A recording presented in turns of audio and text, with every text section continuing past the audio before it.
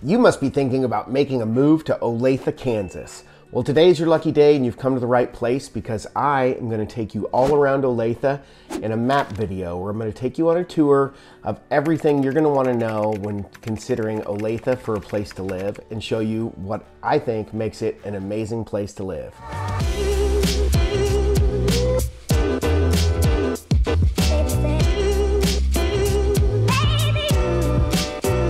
Hi, I'm Max Jones. I'm with the Mojo Real Estate team, and my partner Zach and I have been in business for over 20 years helping people just like you move to both the Olathe and the Kansas City Metro, and we absolutely love it.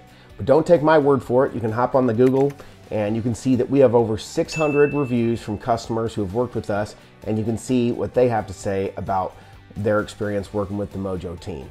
So with that being said, let's dive right into the details, and I'm going to take you all around Olathe, and let's open up the map right now.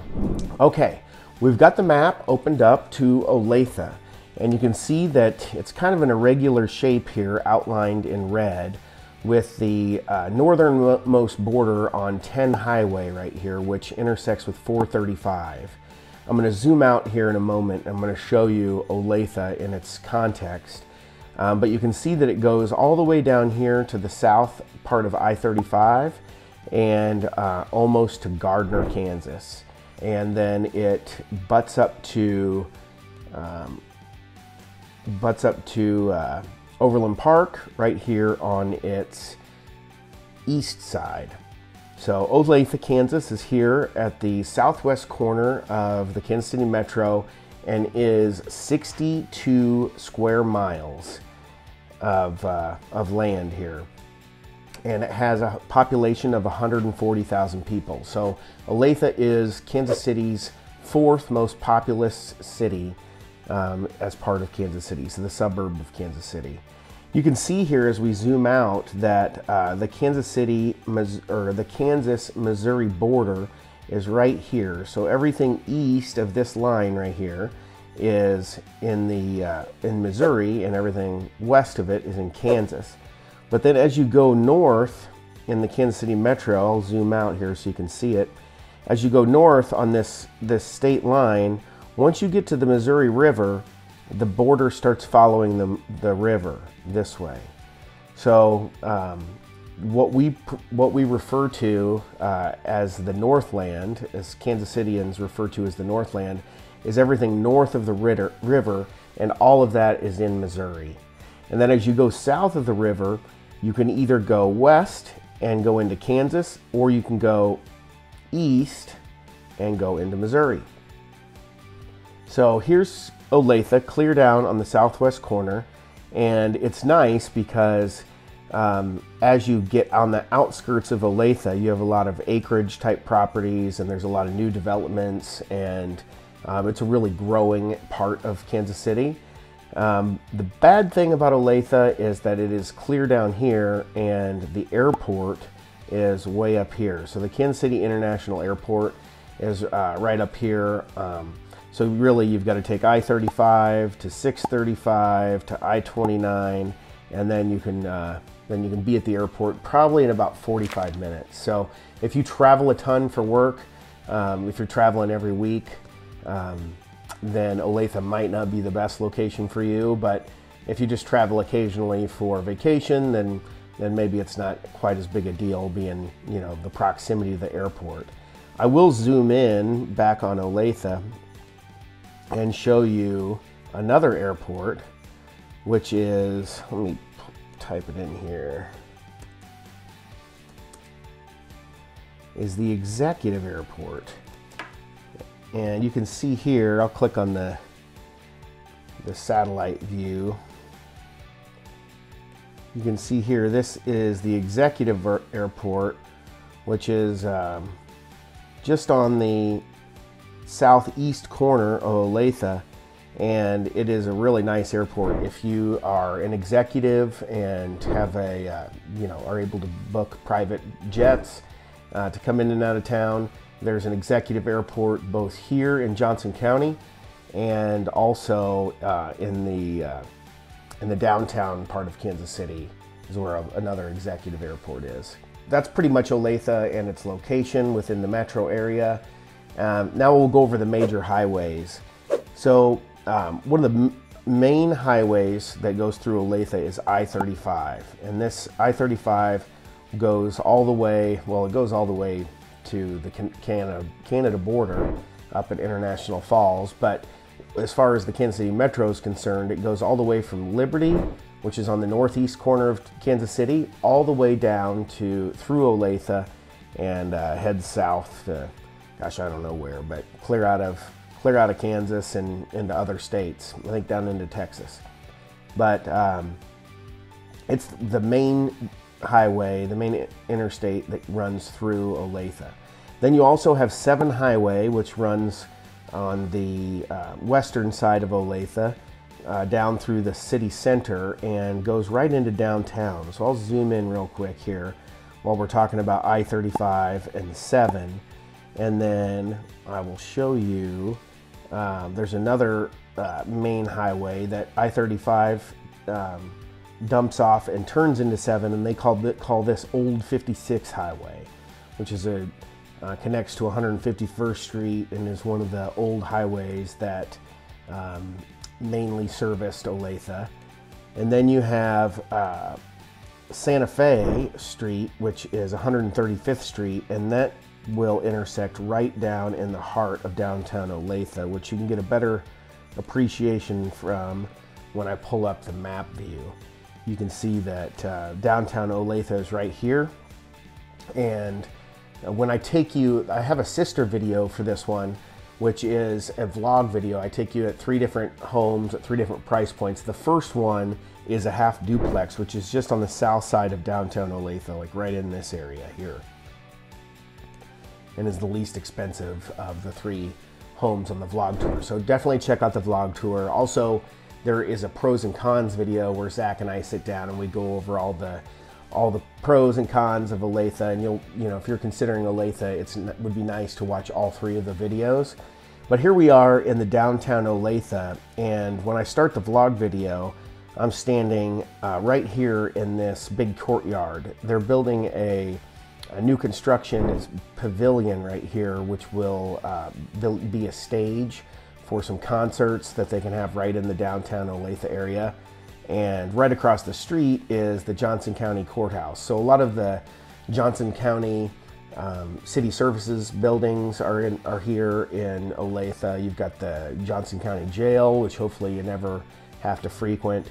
But a lot of the Johnson County government buildings are here right in downtown Olathe. And there's some really cool little restaurants and cafes and stuff as you walk around the city square. It's kind of got the old, you know, city square vibe to it, which I always really like. But I will click on the layer view and go back and show you some of the other main roads for Olathe here. So you've got your 7, you've got your 35, and then a lot of the other main roads are these streets that are going to run east and west. So you've got 119th Street, 135th Street, and 151st Street, which are the main drags that will take you over into Overland Park. And as you go east on 119th or 135th, you're running into really nice areas of Overland Park over here. So Olathe sits adjacent to Overland Park, which is fantastic. We have a whole video on Overland Park, and it's one of the best suburbs of Kansas City for sure, and is also in Johnson County, Kansas. So those are the major highways and major streets. I showed you downtown, which intersects at 135th and Kansas Avenue, and now what I'd like to show you are the schools.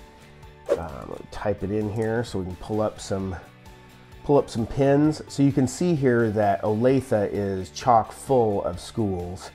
The Olathe School District is not the only school district in the city of Olathe, but it is by far the biggest. So I believe you have 5 high schools. You've got Olathe East here, you've got Olathe North High School here, and you've got, I know there's an Olathe South here, and I believe there's 5. Let me go over my notes here real quick. Yeah, 5 high schools, 10 middle schools, 36 elementary schools, and that is just in the Olathe district alone, which has a student base of 26,800 kids. There's also in Olathe, the DeSoto School District has some high schools in Olathe, and Blue Valley has, I believe, let me see. Blue Valley is one of the best school districts in, let me see here, Blue Valley, that does not look like it's in Olathe. I believe some of the Blue Valley, maybe not a high school, but I believe some of the Blue Valley schools are in Olathe. You also have part of the, one of the schools is a Mid-America Nazarene University, and it is an evangelical denomination. I'm going to click on the layer view so you can get an idea of the campus, but it is just a beautiful campus. Really nice baseball park and sports. Beautiful campus right in the heart of Olathe is the Mid-America Nazarene University. So not only do they have fantastic high schools and middle school, elementary, but also a really nice university right here in the heart of Olathe. Okay, so whenever I'm thinking about moving somewhere, one of the most important things to me is the parks. So next I'll go over the parks. Olathe, Kansas parks. And you can see here that Olathe has a ton of parks. A lot of them are small little parks in neighborhoods. So we can't, for the purposes of this video, we can't go over every park, but I do want to highlight a few that I really like. The first is Heritage Park. It is down here, and it is just an amazing park, full of walking trails and baseball fields. There are also tons of football fields, and there's a golf course. There's my kids play football down here, and it's just near that Johnson County Executive Airport that we talked about. Tons of soccer fields down here on the south side. It's probably the biggest park in Olathe, but definitely one of the best on the south side, the southeast side of Olathe. And then another one I really like is Prairie Center Park. That is near one of the vlog video tour homes. I believe it's the second home on the tour is in this subdivision right here on, I think it was on Mulberry or Forest Drive right back here. And right just a walk away from Prairie Center Park, which has some disc golf and has a few baseball diamonds. And then it's also really close to Ernie Miller Nature Park, which is a really nice park with walking trails through the woods. It's like a sanctuary. You can get lost back in here. It is very nice. I believe there's a little educational center here with information about nature and, gosh, I don't know, I've never been in there, but you can check it out. This is what it looks like, the Nature Center. So that's on my bucket list to go have a look at. I've not been in the Nature Center there. Yep, this is the other one I wanted to show you that is really nice, is Lake Olathe Park. So if you know Zach and I, we are really big on lakes. He lives on a lake, and we like to highlight lake life in a lot of our videos. And Olathe has this really nice park where you can launch a boat, and they also have a disc golf course. They've got a big amphitheater and landing down here on the lake. Really nice playgrounds, walking trails. It is a beautiful park. I believe there's some baseball fields too that are nearby. I don't see them on the map, but Olathe Lake Park is another fantastic park, and it is on the west side of Olathe. And then kind of what goes hand in hand with parks are the golf courses. And Olathe has awesome golf. Let me see, I'll pull up golf real quick. A couple I want to highlight is Shadow Glen Golf Club is really nice. It's up here in the Cedar Creek subdivision. And this is just one of Olathe's most premier subdivisions, and the Shadow Glen winds through the homes here. So if you want to live on golf, this is one of the best places to do it. And we also have Heritage Park down where I showed you just earlier. Down here, there's a big golf course here, the Heritage Park Golf Course. And then there's Prairie Highlands. Prairie Highlands Golf Course. It is also intertwined in a subdivision here. So if you want to live on golf, Prairie Highlands Golf Course is a good place to do so. This is on the southwest corner of Olathe.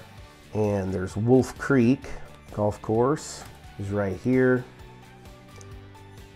Looks like this one is not a golf course that you can live on, but it is really nice. Clear on the south side of Olathe here at, gosh, that's 175th Street up there. So this is way south, almost in Spring Hill. Spring Hill is down here. But Wolf Creek Golf Course is really nice course. And then there's also Falcon Ridge, which I believe is technically in Lenexa, on the north side.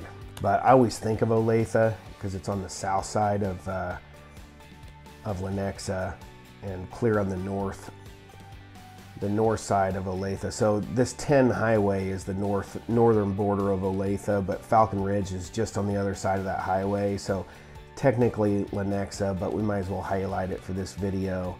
If you were to actually live here, then you'd be living in Lenexa, which we do have a Lenexa vlog video. Lenexa is a great subdivision also, or suburb of Kansas and the Kansas City Metro. But this Falcon Ridge is really nice and one of the best places to live on golf, or if you just want to go golf there, if you want to live in Olathe and go right across the street, you can golf up at Falcon Ridge. All right, what else do people want to know when they're considering living somewhere? I would say they need to eat. So Olathe for restaurants is jillions of restaurants, millions, billions, jillions, but I'll highlight a few that I really like. And a couple of those are here on the north side. Salty Iguana is a really popular Mexican restaurant. Really great place to grab, some street tacos and some margaritas. Then you've got Mr. Gyro's and Nick the Greek. I love a doner kebab where they slice the lamb right off the spit that's spinning around. So you can grab one of those at those two places. And then there's another place called Mom's Kitchen. It is not the fanciest place, but a really nice place to grab breakfast. Just like the name implies, it's a nice home-cooked meal, just like you might get at your mom's house. And then, what else do we have? We have, for restaurants, there's Joe's Kansas City Barbecue. It used to be known as Oklahoma Joe's, but Joe's is one of the best barbecue spots in Kansas City. And this is not the original Joe's. The original one is up north in the Lenexa, area. But this is another one that they opened up, and just as good. They have excellent burn-ins, really nice barbecue. Kansas City is known for its barbecue. We're pretty proud of that. So Joe's is one of the better known barbecue spots. And then we have another one I'll highlight is Twin Peaks. If you know Hooters, Twin Peaks is a place in a similar vein to Hooters. It's just over here where you have some scantily clad waitresses, but they have really good food. It's a fun, entertaining place to grab to grab some lunch if you're into that sort of thing. And yeah, I mean, if we were to go over every restaurant in Olathe, it would take all day. A lot of them are places that you're going to see everywhere, you know, your typical chain restaurants, but you will never go hungry in Olathe for restaurants. You know, you got First Watch up here, Johnny's Italian Steakhouse, and Cracker Barrel, and different Mexican places, Italian places, Thai, you name it. It's got every restaurant you can imagine, and Google is even struggling to pull up a comprehensive list of them, but there's just so many. So you will not starve if you're living in Olathe, being one of the most populous places in Kansas City. It's chock full of restaurants. And then as far as other shopping that you're going to want to do, got a couple of different types of shopping. One is like your big box stores where your groceries and that sort of thing. As far as grocery stores go, a couple of the ones that are popular in Kansas City are Price Chopper and Hy-Vee. You also have Hen House and Walmart and Target and Aldi. You're going to see a ton of those around Olathe and pretty much anywhere you go in Kansas City. You're not too far from a grocery store. But Olathe also has some really good Mexican supermarket style. So you got El Guerrero and Los Reyes Market down here. They also have a Whole Foods market and Sprouts for your more organic shopping. So there's the Whole Foods there on 119th and I-35. But really, you can't go wrong. I mean, Olathe is full of restaurants, mainly located on these main corridors that I mentioned earlier, 119th Street and 135th Street. As you get to the south side of Olathe, 151st, things are gonna, you know, slow down a little bit as far as the commercial density. So the main shopping locations are gonna be, for Olathe specifically, are gonna be located on 119th and 135th. As far as other shopping goes, a lot of people will cruise over to Overland Park for their, if they're shopping for something real fancy. But there are several shopping malls in Olathe. So you have this Northridge Plaza on 119th Street. You got a lot of shopping options right in here. And then down on 119th Street again, you have the Olathe Landing. There is this Twin Trails Shopping Center and Town Square Shopping Center.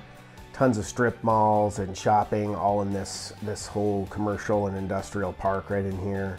Yeah, there's this whole entertainment district right here on 119th Street. You've got a main event, and then there is what I was trying to find is the Furniture Mall of Kansas and Bass Pro Shop are right here at 119th and I-35. So a lot of shopping right in this area. And it looks like my dog's going to join us here for the end of the map video. For entertainment, you've got quite a bit of stuff like as far as baseball parks, soccer parks. That's what me and my wife do for entertainment, is go watch the kids play sports. So there is the 3 and 2. I believe that's actually in Lenexa, just on the north side. And then a lot of the sports are down at Heritage Park down here. I mean, I can't really think of things that are entertaining to do. As far maybe like nightclubs. I don't really frequent nightclubs, but yeah, there's plenty of bars and watering holes.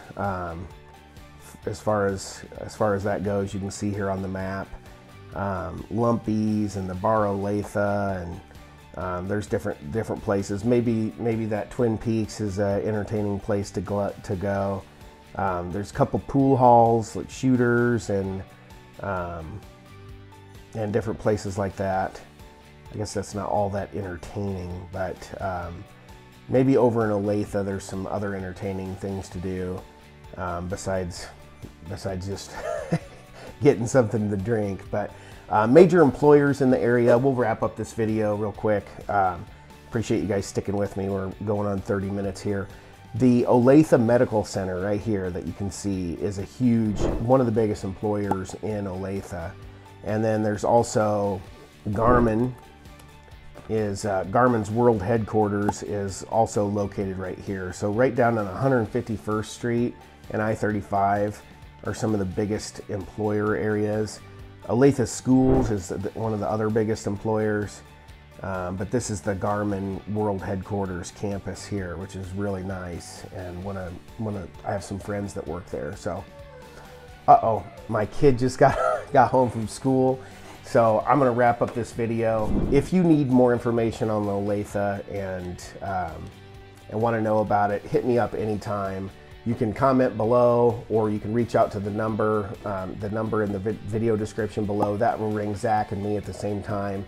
We're happy to take you through a little more comprehensive tour of Olathe specific to your needs. So hit us up anytime. I appreciate you tuning in for our Olathe map video. And with that being said, I will see you in the next one. Thank you.